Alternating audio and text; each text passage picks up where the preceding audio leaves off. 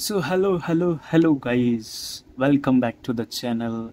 My name is Rohit and you're watching Rohit Fix Everything. So in this video we are going to install Ubuntu operating system in our PC. Microsoft is ending the support for the Windows 10. So in case you are wondering to install or check out a different kind of operating system, you can check Linux operating system. So without wasting further time, let's head to our Windows PC. So in order to install Ubuntu operating system in our PC, we have to download the ISO file from the internet. So let's head to our browser and quickly search Ubuntu download. Here from this website, we can download the ISO file. Let's quickly download the latest one. Actually, we already have downloaded it earlier. So what I'm gonna do, I'm gonna quickly close this and open the Rufus utility tool. This is a good utility to make a USB bootable pen drive. So with the help of this tool, we're going to make a bootable pen drive by using this ISO. So for this operation, we are going to use a 64 GB of pen drive. You can choose a minimum of 8 GB of pen drive if you're using an old laptop or PC or the legacy BIOS. You can go with the MBR partition scheme. For the newer partition scheme or the UEFI BIOS, always go with the GPT one. And make sure to do a quick backup of your pen drive, because in this process the pen drive is going to be formatted. And we will leave all the settings as default, and let's click on start. Click on OK. And this is going to take some time. So quickly grab a cup of coffee with you and wait for the process. After completing this, we have to restart our PC, and while restarting, we have to boot our PC from the same thumb drive. So let me quickly restart my PC.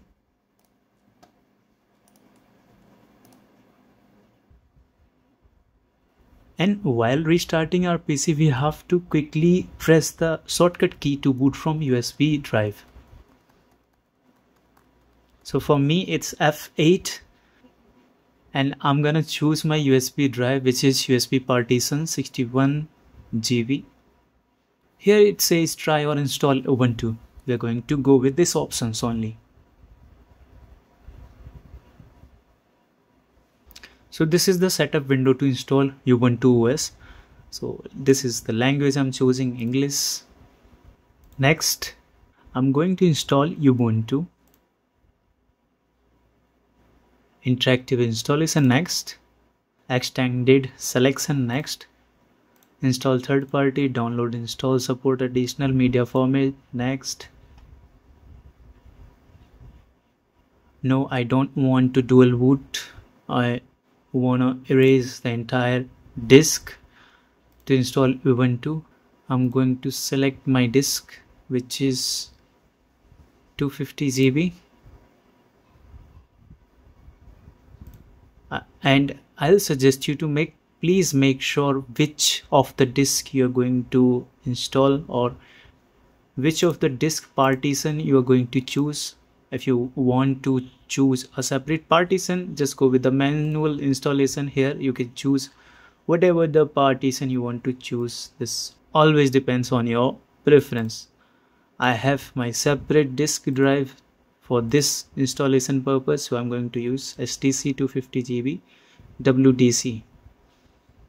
So I'm pretty sure I'm going to install in this only, so I'm choosing this. Next, I don't want any encryption, so next, let's give it a name. Next. So none of the other device is going to be affected by this. I'm only choosing the STC, and this is going to create two partitions. One is for the EFI boot option and another is for the storage and the OS files. Finally, the install button, and it's installing.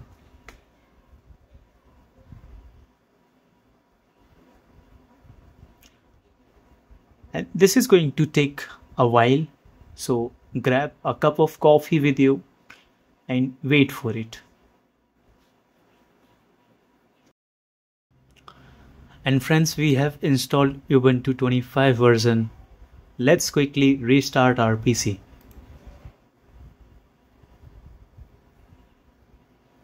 So whenever you restart your PC, this is the GNU grub menu, and if you have multiple operating system in your PC installed in different disk drives, so this will show you all the operating systems. This is a very good feature. Even I didn't choose the dual boot option when I was installing Ubuntu, still it's showing the grub boot menu by default. It's a good feature. Let's quickly boot it for the first time. Let's enter the password.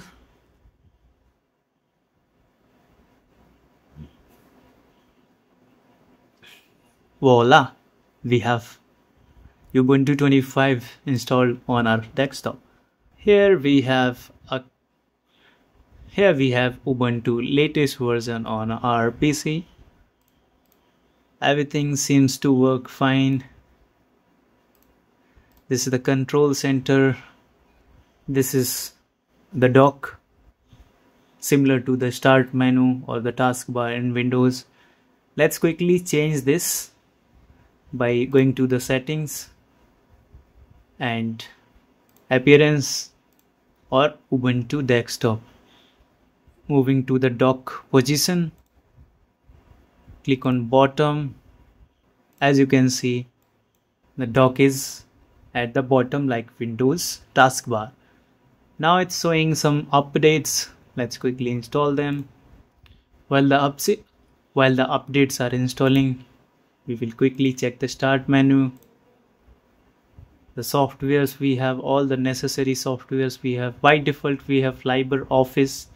It's an open source office. Here we have all the necessary office applications, system tools, disk management, system monitor, networking. No additional drivers are required here. The system is also up to date. Let's quickly change the wallpaper also. This new wallpaper also kind of cool, but I want a vibrant wallpaper like this. This is good.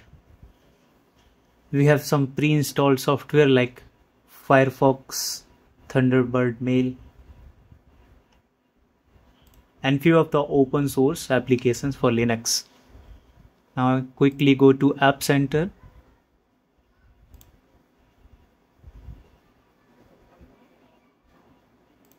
We can install Steam as well.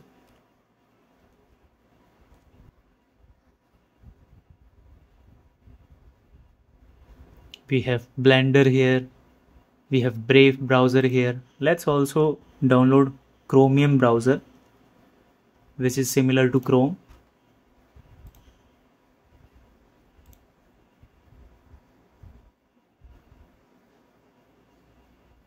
We can also install WPS here. Everything seems to work fine. I didn't find any of the bug or any of the driver or device incompatibility issue. Everything is working fine. Internet is working, sound is working, the display is also working, the display driver are there, applications are working fine.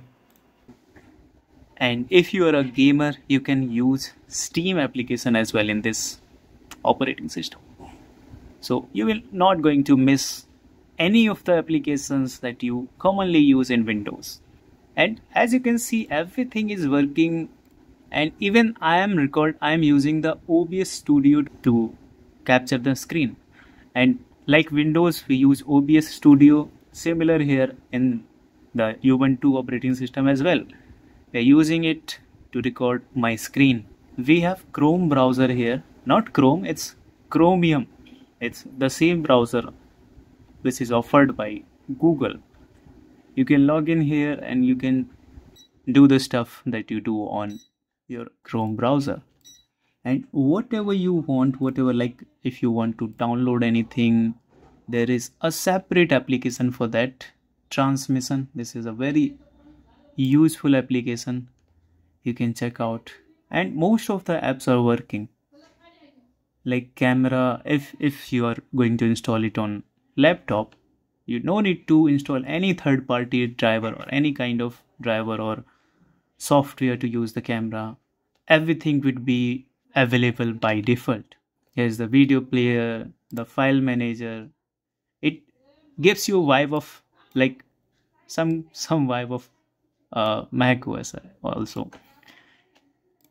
Here we have the dock similar to Mac OS, the control center similar to Mac OS, and most importantly, this operating system is trusted by many of the developers. Most of the developers and coders use Ubuntu or Linux operating system as their main operating system. So that's it for the today's video. I'll meet you in the next video. Till then, Jai Hind.